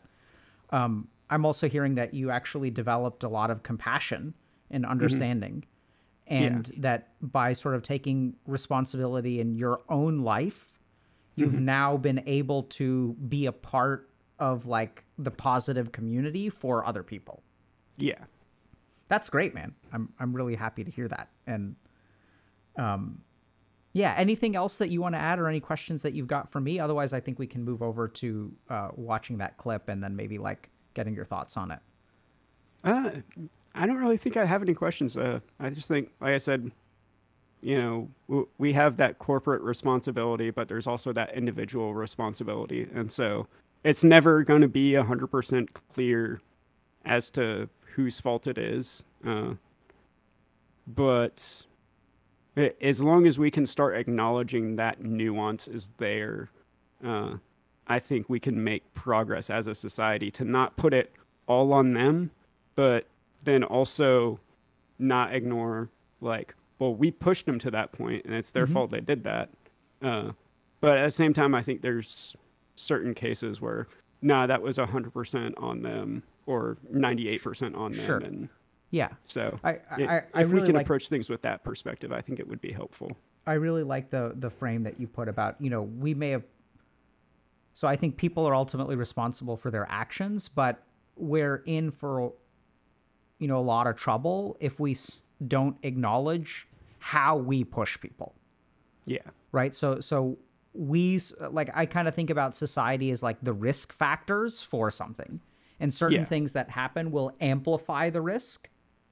And at the end of the day, you can, like, blame someone for smoking, let's say, but what were the risk factors that this person was dealing with? Did they have parents who smoke? What was the advertising situation like? Were cigarettes easily available? Like, there are all kinds of risk factors that go into whether someone engages in a behavior. And as a society, I think we're responsible for those risk factors, but ultimately I believe that the ultimate responsibility is with the individual. Yeah, I think the inverse of that is true. Like, the risk factors of you going to college and getting a degree or going into trade school, like, those are also, like, we can take that same idea and put it on the positive spectrum as well. Oh, absolutely. So there are yeah. So I think when we use the phrase risk factor, that implies that there's a negative and we're looking at negative outcomes. But I would completely agree that, there's lots of data, for example, that building something positive helps people achieve an outcome. Like, my favorite recent study was one that looked at pornography addiction and the feeling of meaninglessness in life. And the more meaningless someone's life is, the more likely they are to be addicted to pornography. And so the converse of that is, how do you reduce meaninglessness? It's helping people find meaning, which is like one of these positive risk factors where we sort of help people discover meaning. And then what we tend to see is that their addictions improve. So I completely agree with that. Anyway, let's hop. Was there anything else that you wanted to share that we didn't talk about, or that I didn't ask about? No, I think we covered pretty much all of it. Okay. Or actually, there was one thing that I did want to mention. So, and this is just more so on the lines of like the types of attackers. So I was what you would consider like a lone wolf, is the terminology for it. And I think that our discussion was very heavily focused on that type of person who becomes and thinks about it of themselves. There's still other factors like that, those who are like radicalized. And so those who have outside people trying to push them, actively push them, not like to make them do that intentionally, not just pushing them by being bullies. And then there's also people with, I'm not sure the technical term for it, but like I guess like the stereotypical schizophrenic person, like serial killer from movies. Like, those are separate issues from my situation, and those need to be contextualized differently. Oh yeah, I would completely agree with that. I think I recently saw a mental illness analysis of people who commit mass violence, and finding, I don't remember what the exact details of the study were. I don't remember the numbers, but essentially discovering a shockingly low amount of mental illness in people who commit mass violence.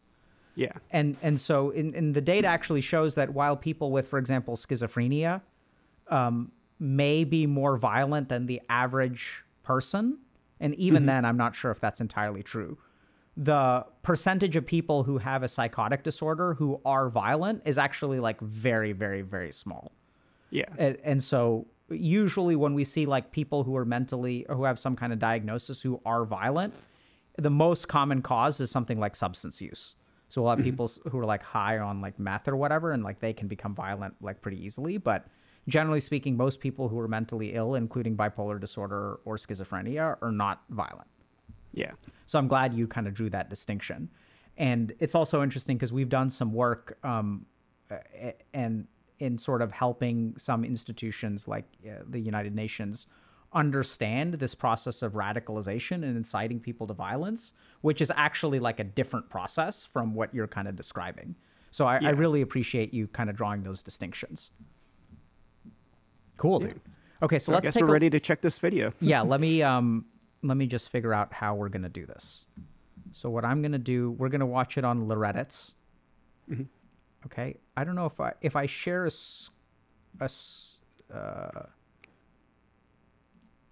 I don't know if you're gonna be able to hear this. Can you see this? Yeah. Okay, so All right, and then let's go to.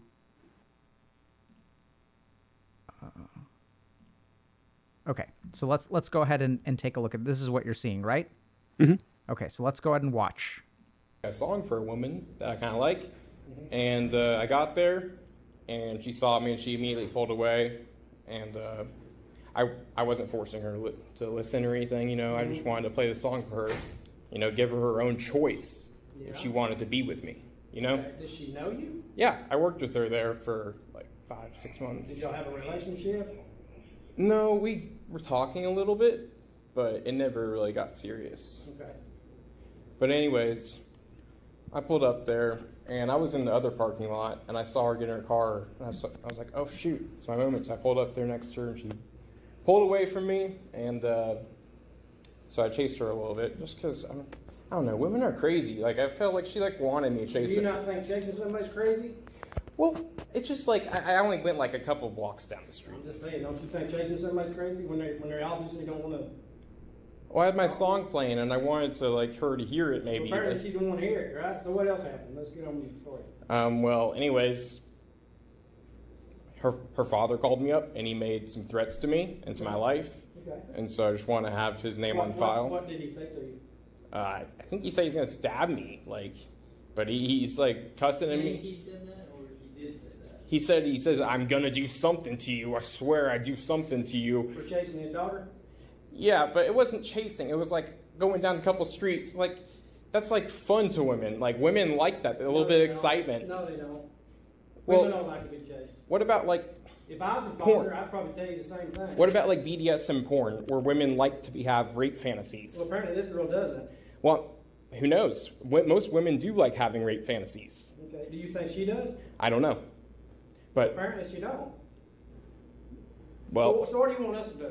Well, I just want you to get his name on file, just in case he does do anything to me. Do you know his name? I know his daughter's name. What do you know his name? I know her name. I don't know his name. He called me from a restricted phone number. Okay. Here's my suggestion. Leave her alone. Well, this is one song I made, and this was the final chance I was going to have. Here's my chance. Here's my advice. It's over. Leave her alone.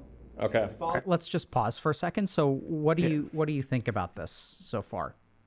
So the main thing I'm noticing is like the inability to read social cues, and then also like a lot of cognitive dissonance, as to he believes so much that she's going to like him, that he's justifying all of her actions as ways that she's showing that she likes him, even though that's not the case. And so I think that's a clear example of like the cognitive dissonance of, oh, well, women like to be chased. That's why she was running away from me.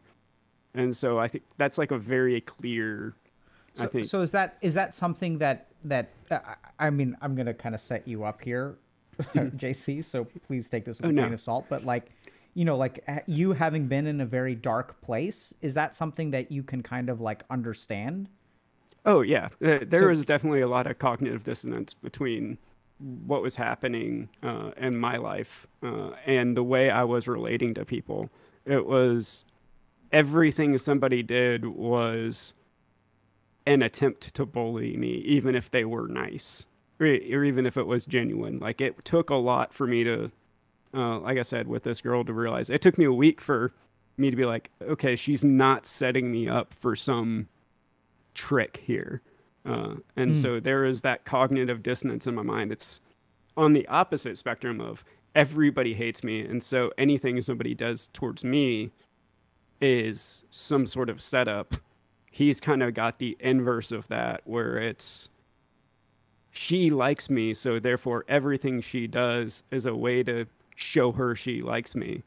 Got it. Even though that's not true. So what I'm kind of hearing is, once you have a conclusion in your mind, that conclusion shapes the information as opposed to the information shaping the conclusion. Yes. Okay. And just, you know, for one thing that I'd encourage you to do as you're kind of thinking about this, what I'm really looking for, JC, is like your understanding based on your experience, as opposed to inferring what this person believes. Does that make sense? Yeah. So I actually don't think it's fair for us to assume particular things about this person. The reason that I'm watching this clip with you is because I think that you've got like a unique perspective on being able to relate to some of these things. And I'd love it if you could sort of share that part. Does that make sense? Yeah. Yeah. Should we keep going? Yeah. Actually, before we do, let me just ask you. So there were a couple things that I noticed about this video. I'm not even going to comment about the person. What do you notice about the cops? They're very defensive, and their hands are already on their tasers. They're expecting something to potentially happen. But also, I know that can be habit for some. That can be training as well. There's a lot of police departments now that, because it's just kind of natural to put your hands somewhere, they're training them to put them on their non-lethal or less lethal option. So that way, that's the first thing they'll react to versus their lethal option if something turns violent. And what do you think? So the cops are basically like advising someone, and now I'm going to kind of ask you to lean a little bit in on your own experience. How receptive do you imagine someone in this situation is to what the cops are saying? It feels like he showed up with an agenda of like, I'm right. And so like he doesn't, or I wouldn't care what the cops were saying to me. It's, I have come to present my case and XYZ needs to happen. And so therefore you need to do XYZ. Why are you not doing XYZ?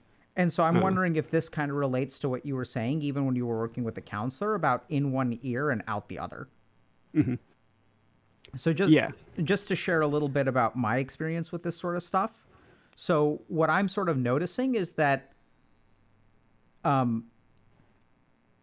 don't think they're taking this person's concerns seriously. And I'm really concerned when I see an interaction like this, that these cops are not being that person that you needed, right? Yeah. They're not actually like listening to him. They're and even if you disagree factually with what he's saying, and I'm not blaming the cops for this because I think that it's a shocking kind of situation, right? And they're giving very, very clear direction about what is, they're trying to show this person, hey, like if you pull up to someone and they drive away, like you should interpret that appropriately or differently from the way that you are. But this is something that I've kind of noticed, is that when people trigger a particular kind of like, and so people are calling this person a stalker, which may be more fair, but you got called a stalker too, right? And once we sort of trigger this kind of response, that it's like very, very ostracizing. Yes. And so what I'm also kind of noticing here is a complete lack of compassion based on kind of like a survival and a fear response, which once again is understandable. Yeah. But I think that that's commonly what happens. All right, let's keep going. Will hurt you over their daughters. Yeah, but that's the thing, is she needs to have her own free will, man. You don't understand. I'm a man myself, bro, and I have needs myself. She's choosing her free will by telling her daddy what happened to you, and I'm telling you, stay away from her because he will hurt you probably. She's being controlled by him. That's fine. That's her choice, right? Free choice, free will. I think she should go do porn. Okay, you need to leave. It's legal. You need to leave. Well, we're not doing anything. You need to leave. I'm having a discussion on. I'm having a discussion telling you to leave. Are you threatening me with arrest? I'm not threatening you. I'm telling you to leave. This is a public property. We're done. Well, you can stay if you want. If you do that on public property, I'll leave under. You're free to do whatever you want to right here, but we're not doing anything else. I'm just giving you advice. The girl doesn't want to talk to you. Yeah, but there's something's twisted about that. There's something twisted about the way you think. I was going to let her make her own choice after the song. Well, she's made her choice. And I just don't think she had a reasonable opportunity to make a choice, because I'm going to blow up and I'm going to be a famous DJ and I'm going to be like. How old is she? 2 years older than me. 27. How much? 27. She's old enough to make her own mind. I'll speak with her. Is she working today? I think so. Do you have her phone number? I believe so. But I can't stop recording the video. Well, that's okay. I'll go by her job. She works at Cracker Barrel, right? Correct. Okay, I'll speak with her and then I'll get back with you, okay? Alrighty, sounds good. No Thank you, guys. So I'm going to go ahead and stop here because I don't want to show this person's face. But, I mean, they put it on the internet. Yeah. Which is, their choice, but we're not going to kind of go there. I'm just kind of curious, like, what amount of, like, what do you relate to in this video? And I realize that your situation was like somewhat different. Mm-hmm. Yeah. But like, what do you relate to? What can you help us kind of understand? Like, I would say the biggest thing that I noticed is there's like already at a conclusion in everyone's mind in that conversation as to what's going on. There's no back and forth to try and get to what's going on. Like, the officer has already made his assumption, it appears. The guy's already made his assumption about what's happened. There's not a dialogue. It's, I'm right. No, I'm right. They're competing and they're just talking at each other saying, I'm right. No, I'm right. That's the big thing that I picked away from that conversation. And is that similar to kind of what you went through? Very much so. How so? Specifically in the instance where I was being punished for getting punched in the back of the head. Mm-hmm. Like, it was very much, no, you did something wrong. It's like, I sat there and got punched in the back of the head. How was that wrong? It's like, well, you should have come up with a solution. It's like, I came up with the solution, but he couldn't come up with one, and so that's why we both got written up. It's like, well, why did he look sorry and you didn't? And so that very much like gaslighting, at least in my case, with that situation. But I think a lot of that was very, for that interaction there was just preconceived notions on both ends that were just slapping up against each other versus trying to come alongside each other and being like, well, why do you think she would leave? Could it be versus, oh no, she definitely doesn't like you, so just back off.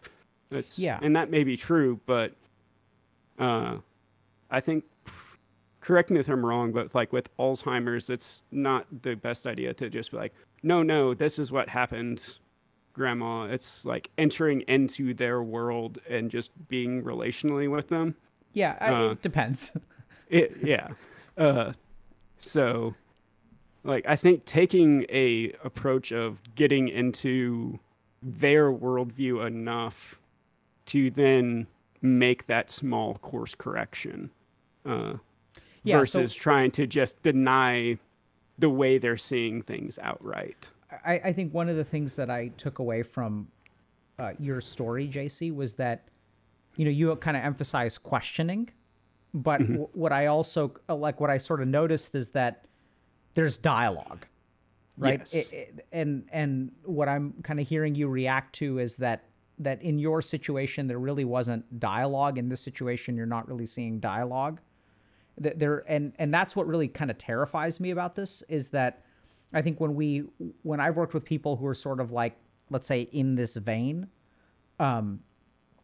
what I've sort of found is that there is an appropriate fear-driven reaction that can sometimes really get amplified into labeling people, right? And in this case, like, you could argue that stalker is somewhat appropriate. But then I think kind of like what I've also seen is that people will sort of kind of do the same thing that you were kind of thinking about doing, which is like, well, if people are blaming me for being a stalker, like if people are calling me a stalker and all I did was play some music, like I might as well. Right. And I've seen this a lot also in the patients that I've worked with who have addictions. And when they get blamed for being an addict, even if they're sober, because like, oh, like, because you're an addict, right? Yeah. And then what they'll end up doing is like, well, if I'm going to like, I might as well use if people are going to like treat me like an addict. And it's kind of this weird sort of logical fallacy. Or it's kind of like, if I'm doing the time, I might as well do the crime. Yeah. And it's really kind of a harmful sort of situation. And what I'm really terrified by is, after hearing your story, I'm not sure what the right answer here is, but I'm concerned that in situations like this, people who are judged harshly, which may be somewhat appropriate, there's also a lack of dialogue, lack of compassion, lack of like, because I'm not sure that in this interaction, this person really digested or understood anything that the cops were saying. Yeah. it's very hard. There, you don't really win arguments by going, hey, you're just wrong and I'm right. And that's how a lot of conversations go. And then when it becomes that, hey, you're just wrong and I'm just right, that then feeds into the us versus them mentality. And so whenever you're having those conversations, it's very difficult to break that down if somebody is already approaching it from that perspective and to have those conversations. Yeah. Any other kind of thoughts about and any light that you can shed based on your own experience about like in this situation, or anything that you would kind of suggest for people who are sort of feeling this way? I would say, again, reach out and try and have a diverse community. I think that's definitely the thing that has helped me out the most, because I didn't just stick in my Southern Baptist bubble. I hung out with Assembly of God people, charismatics. There was a Hindu kid that I got to talk to a little bit. He was a grade above me, so I only got to see him a couple times at lunch. And so just diversifying the input in my life kind of accelerated and let me kind of see where everyone was coming from, but then also kind of just process other worldviews and then also see, okay, like maybe this is right, or maybe this is right, or maybe they're both paradoxically true in some way, and I can think through both of them existing simultaneously. And so not just having one side or one person speak into your life. I think that's a really fantastic point. I mean, I think what we've sort of seen from our research into online radicalization is that echo chambers are a huge part of it. Yeah. And that, it's really the people, and this is what I'm really grateful to our community for, and I appreciate the, the plug that you offered. Mm-hmm. Secretly, I'm terrified that a lot of like people who are on the road to violence are now going to show up after watching this. And I don't know if we can handle that, but what I think is really fantastic about our community is that we do offer like different perspectives. That's a big part of what we're about. Mm-hmm. I don't think we offer, and there's a slight caveat here, which is we're not actually here to offer different perspectives. We're actually here to grow as individuals. And as mm-hmm. part of that involves sharing your perspective and listening to the perspective of others. I think the biggest problem that we see in our community, I would say, is that people don't really acknowledge, I think, that everything that you say impacts other human beings. And so a lot of people feel ostracized from other communities and will come to us.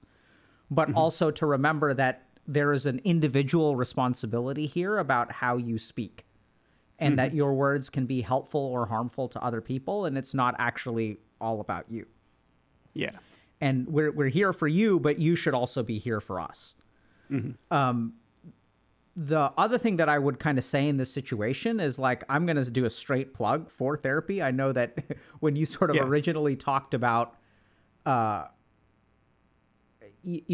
really helped you the most, it was actually a peer, which I think mm-hmm. is really powerful. And there's research that actually shows that that's oftentimes the case. Yeah. If I can clarify that, it's therapy definitely helped. Like CBT was a huge part of it. So cognitive behavioral therapy, learning that. But it takes kind of both, because you need a stable community to then like really process those things, unless you're just extremely mentally strong already. And so it takes both, not just a peer. It took the peer to give me enough hope to then try the CBT. And so both were needed. It's funny that you mentioned that, because we actually, like, the data very much supports that view. That just to give you like a couple bits of data from our own internal stuff. So one is that we find that, so we have a peer support coaching program, and we find that it's very complementary to therapy, like that the two are definitely not replacements for each other. And that like they work well synergistically, actually. It's kind of like mm-hmm. diet and exercise. And then the other thing that's really interesting about that is that I would say somewhere between maybe 10 and 20% of people who enter our coaching program will then go on to therapy, like in a very like amicable and positive way, because they kind of realize that, oh, like actually I can there are needs that I have that are not being met through coaching, and then they'll actually move into therapy. The main reason that I was kind of talking about therapy in this situation is if people are watching this and can relate to you, and can relate to the person that we watched. I think the challenge is that oftentimes if you go to peers or if you do something like go to police, you're going to get the reaction that this person got, which is, I would argue, both appropriate and lacking in some degree of compassion. Right. And it's, you could also make a very good argument that it's not a police officer's job to offer compassion. It's their job to ensure safety, which is exactly what they're doing. So this isn't a criticism of the police. But if you really think about, okay, where is the one place that you can go where you can share anything? And it is literally the person's responsibility to try to demonstrate some degree of compassion, understanding, and empathy, and engage you in dialogue that is designed for like your benefit without being like harshly judgmental and writing you off. Like that's like literally what a therapist's job is. Yeah. And so when I see interactions like this, I kind of think a little bit about, okay, like how would this person's life, we're presuming that they're not in therapy, maybe they are, who knows. But how would this person's life be different if there was like a single human being? Because what I really heard from your story is like, it just takes one human being to really, you've been pushed to the edge. People are bullying you. The authority figures that are supposed to protect you are like, they're not on your side. And in fact, they're being played and sort of almost willingly played, or even just like apathetically played by the people who are actually bullying you. So it's like there's just a lack of safeguards. The other thing that I think really I really empathize with and really like struggle when I think about what these people are going through is that you basically should have had a number of different things that should have gone well for you. Like either you had friends or you had teachers who were kind of aware, or authority figures who like recognize that this kind of isn't your fault. You had teachers who were standing 3 feet away when you were getting bullied and like didn't really do much about it. And you even had a parent who, when you got suspended, their first response was like, do you realize how this makes me look? As well as whatever kinds of challenges that the people in your household faced, right? Like sometimes people struggle with addiction. Sometimes people struggle with mental illness. Like that's sort of not their fault. But what I'm really kind of noticing is that this outcome came from a failure of multiple safeguards. Yes. And I think what we're really lacking in society is an appreciation of like how many things have to go wrong. And this is what I love about the conversation with you, is really appreciating how many things have to go wrong to push a human being to the edge of violence. Yeah. And I don't get the sense that we as a society have elucidated that or understand that. Instead, what we tend to do is respond reflexively with judgment, which once again may be like somewhat appropriate, right? Because in this there's still an individual responsibility that I hold for absolutely getting to that point, right? And then society maybe made that choice easier, but it was still my choice. Absolutely, and I love that nuance. But I think that's also where like we've got to kind of acknowledge that people who are prone to violence are not usually born that way. That it takes like failure after failure after failure that really pushes them to the edge. And I actually think a lot of people who are oftentimes pushed to the edge of violence will actually decide, I'd say the majority decide not to commit violence. In fact, it's a real minority that goes down that route. And I think there's probably data to support that, but and this is one of those things where all the people who decide not to do stuff, like we never hear from them, right? Yeah. I mean, so you're kind of the exception, which is why we're grateful that you came today. But most of the time they just get close to the edge and then they sort of like pull back and then they go on 15 years later to build some kind of life, and then you're never going to know. Yeah. Anyway, I really appreciate you coming on. Any kind of like last thoughts or questions before we wrap up for the day? No. I mean, I think again, as long as we can keep approaching that nuance and start to have that individual and corporate responsibility discussion when addressing not only violence but any other social ill, I think that will move things forward a lot better than the bickering we typically do in politics. Yeah, amen to that. It just feels like the one side, it's all individual person and it's all about them, and then the other side, it's only the community's fault that this person's in this situation, and we need that nuance in every conversation, not just this one. Cool. So it sounds like that's, I mean, any other final words directed, like if there's someone who's considering violence, who's watching this right now, like anything that you would want to, any message that you want to send loud and clear to them? It's not worth it, for one.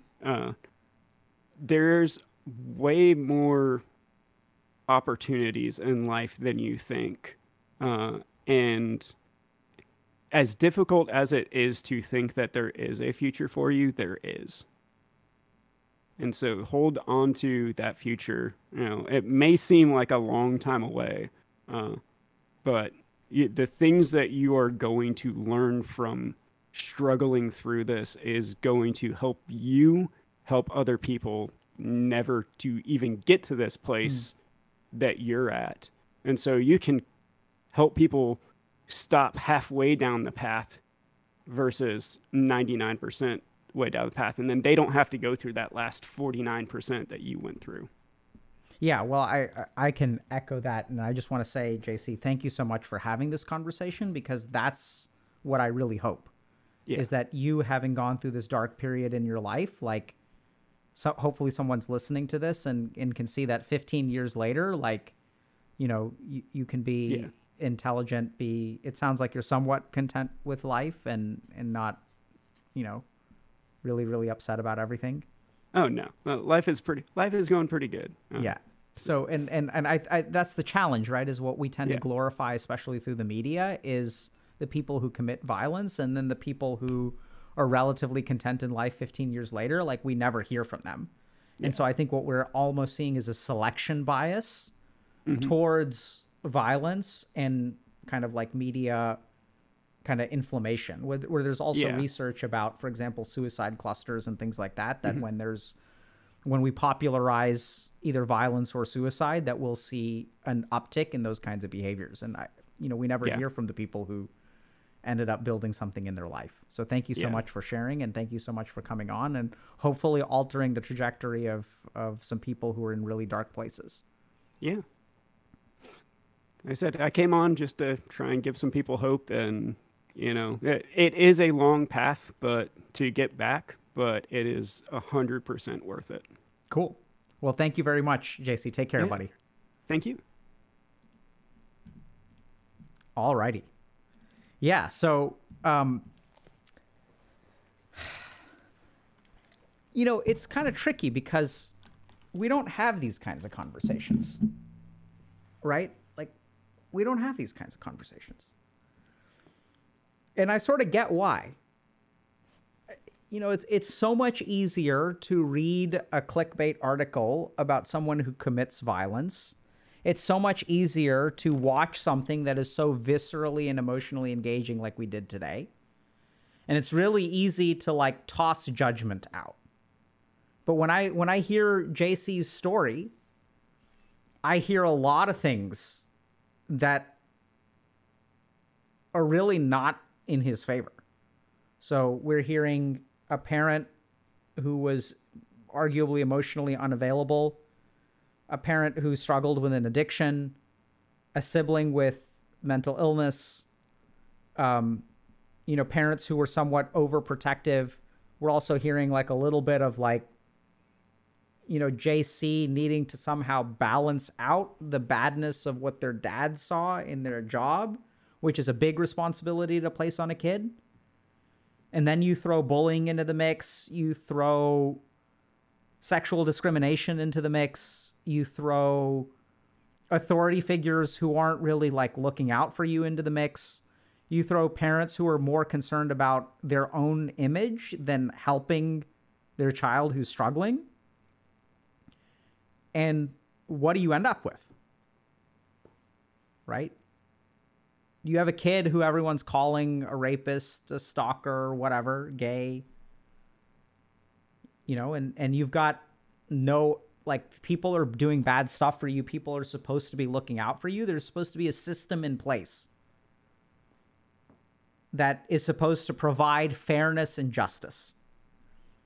And when someone takes that, when that system that's supposed to provide fairness and justice provides neither of those things, you know, what I really heard from JC is that, like, you have to take justice into your own hands, become a vigilante, right? Because no one else is looking out for you. And the other really shocking thing is that it doesn't take much. It takes just a little bit of compassion. It takes one person showing up and saying, hey, I'm going to be your friend. And so, like, if you're listening to this and you're thinking about violence, I strongly, strongly encourage y'all to, like, listen to JC, because he understands what y'all have gone through, right? Because he's gone through it himself. Like, he was thinking about doing things, and even, as he put it, did a dry run. And he was sure he was going to be successful. And when things feel really, really bleak, right, we think, oh, like, the hurt that I feel is so bad that nothing will be able to fix it. I need to commit a very great act. And that's not just, we're not just talking about violence here. We're also talking about things like, I failed out of college, so this was mine.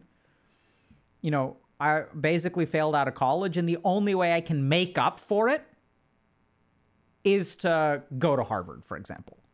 Right? So the worse that we feel about ourselves, the darker our life becomes, the greater the thing that we need to do to balance it. And when you're in a really, really dark spot, you think that it takes a huge amount of stuff to actually fix your life. But if you really listen to JC's story, and I'd say that data supports this, the science supports this, it doesn't actually take a huge amount of stuff. It takes a tiny amount of stuff to completely turn around the trajectory of life. And this is where we have to understand there's a difference between velocity and acceleration. So even if you have a very strong, let's say, negative velocity, all it takes is a tiny bit of acceleration in the opposite direction to actually move you in the right direction. This is the big thing that I think people don't understand about recovery in life. I've worked with patients who have been using heroin for 30 years. And they think, oh my God, I've been using heroin for 30 years. It's going to be so hard for me to become sober. How many days do they have to be sober to be 1 year sober? The same amount of days as if you were addicted to heroin for 2 years. What does it actually take to turn your life around? You just need a tiny amount of compassion. You need like one person. And that's why I would this is a case where I would strongly recommend therapy, right? Because there is someone out there who's trained to be able to handle all of the dirty thoughts that you have. And that's what we're trained for. We go through years of training to be able to sit with the darkness inside you. And that's okay. It actually doesn't take a lot. It takes actually very little. And I've seen that time and time again, gives me hope for humanity. So if anything, my clinical experience has taught me, it's that things are not as bad as we think they are. But I don't blame anyone for thinking that, because why did you get to think that way? It's because you've been failed. I mean, the world has let you down over and over and over and over and over again, right? We see a ton of different, essentially, safety nets give way. And so it just takes a little bit. It actually doesn't take a lot, which is hard to understand. And the last thing is that for those of you that aren't having thoughts like that, recognize that in order to alter, so if we go back to whoever the guardian angel was, right? This 13-year-old girl who walked up to a kid who was struggling and said, I'm going to be your friend, and diverted some amount of mass violence. And so we think about being a doctor is like, oh, like I'm gonna be a doctor and I'm gonna save lives. You don't have to be a doctor to save lives. You just have to be a good human being. And so as best as you can, we're not saying that you're responsible for diverting, you know, people who are thinking about mass violence, but like try to be a decent human being. Because it doesn't take a whole lot. Like you don't have to give a whole lot of compassion to like help someone who's in a really dark place. And what I'm hearing here is that, you know, we sometimes hear about this kind of stuff where like in Uvalde, Texas recently, there was a school shooting and there were like literally like 50 or 100 or hundreds, I don't even know, of police officers outside the school. And we can kind of blame them for not stopping the shooting or whatnot. But what I want y'all to really realize is that one 13-year-old girl did more for the people in that school than 100 police officers. One 13-year-old girl did more than parents, teachers, whatever. And so, like, this is the key thing that I think we need to take away is that we can do a lot. We can do so much. But somewhere along the way, we started believing that we can't. We started looking at the world and seeing that the darkness in the world is so great, that the problems are so gigantic that I have become insignificant, that I can't actually make an impact. And that's when we started, that's the reason the world is the way that it is. Because we as human beings started believing that we were ineffectual. And the moment we start believing we're ineffectual is when the world goes to shit. This can be true of the world, and it can also be true in your own life. When you start believing that, oh, I can't fix this because this problem is too big. The moment you start thinking that is actually when your life starts going to shit. So it's kind of bizarre, but what we actually need to do is just acknowledge that we have power in this world. Even in your own life or in some other life. Oh, sorry, I'm getting distracted by the garage door, but...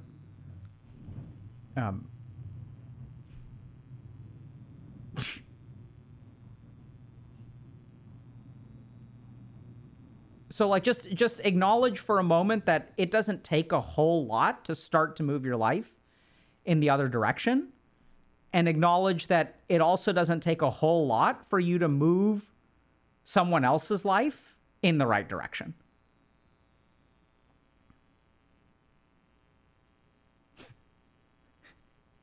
And acknowledge that the garage door has a powerful impact on the world too.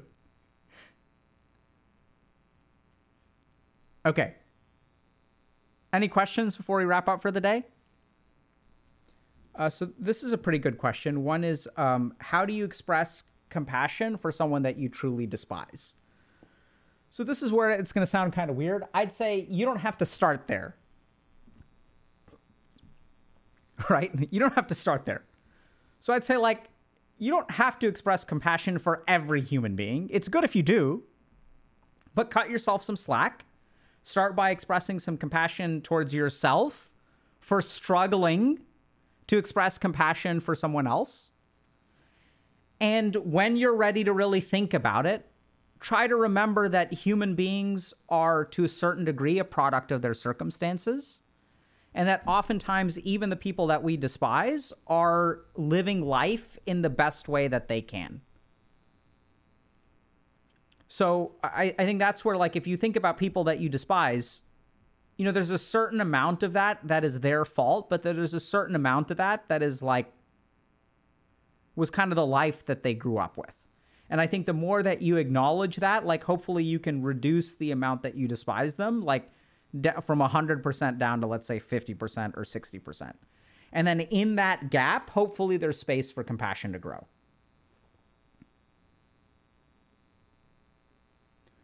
So Thanathoth is saying, so as long as I believe in myself and keep working, I'll fix my life eventually.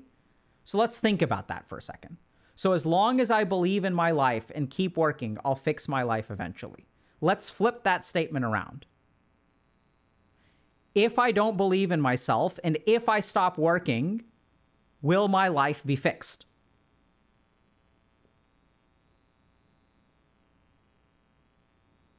The answer to that question is clearly no. Right? So this is the tricky thing, is the mind says, if I do this, I'll get it eventually, right? It's looking for a guarantee.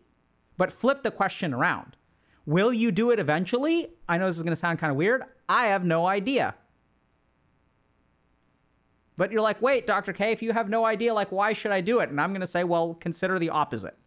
If you stop believing in yourself and you stop trying, what's going to happen? Well, that certainly ain't going to work. So you might as well try. And it's that attitude that I'm going to try and I don't even know if this is going to work. That's actually the best attitude to have. Because it's when you look for your life being fixed eventually, that then what starts to happen? Because you're like, I've been doing this a year. My life is not fixed. I've been doing this for 2 years. My life is not fixed. I've been doing this for 3 years. My life is not fixed. I'm doing this for 4 years. My life is not fixed. When is it going to be fixed? When is it going to be fixed? When is it going to be fixed? And as long as that eventually is in your mind, you're actually like never going to be satisfied with your progress because you're looking for a fixed life. So I would say that this is exactly what we mean by like when we say like there's a mindset shift, because everyone's like, shift your mindset. It is mindset. Performance mindset, growth mindset. You must mindset once you, but the how? What does it look like? To shift your mindset means literally to notice some of your thoughts and not operate within those thoughts. I would even argue that if I do this, will it work eventually, is the old mindset. It's just the reflection of it, but it's still the same mindset, which is that if I do A, B, and C, it'll be fixed at some point. And I think the right mindset is, even if it isn't going to be fixed and I don't know it's going to be fixed, I'm going to try anyway because that's what I can do. And once you start living life that way, it's not only liberating, but things get way, way easier. Right? It's like the difference between, okay, like how many people do I need to ask out before I get married? If I keep asking people out, I'll get married eventually, right? So you're making it like a numbers game. So like then you ask out 1,000 people and lo and behold, you're still not married. The right attitude is, okay, what can I do today to try to find companionship? What can I do today to try to find companionship? And the more that you focus on the here and now, as opposed to filling in, like grinding towards your trophy in life, like it doesn't work like that. And why do we think it works like that? That's because what society has conditioned us to think. Right? Because like everywhere in our life, we're conditioned to think that you have to grind towards something. Even if we listen to JC, he's like, 5 more years of this and then I'm free. He got freed way before 5 years. 4 years of college, and then I live my golden life. I get a good job, the holy grail. And then you start your good job, and then you're like, 3 years of this shit until I get promoted. Then I can do what I want. 5 years of this shit until I get promoted. Then I can do what I want. And now you even have these FIRE people, right? Financial independence and retire early. So instead of retiring at 65, I'm going to grind my ass off for 25 years, and then I'm going to live the good life at 55. All the same thing. Eventually, eventually, eventually, eventually. If you want to transform your life, get rid of the word eventually. Think about how damaging the word is. I'll get around to it eventually. I'll go to the dentist eventually. I'll buy floss eventually. I'll do my homework eventually. I'll be happy eventually. I'll find love eventually.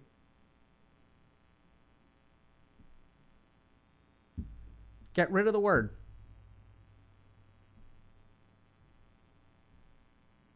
Notice what your mind is doing. Everyone's saying is just do it. That's one translation of it. But the question is how?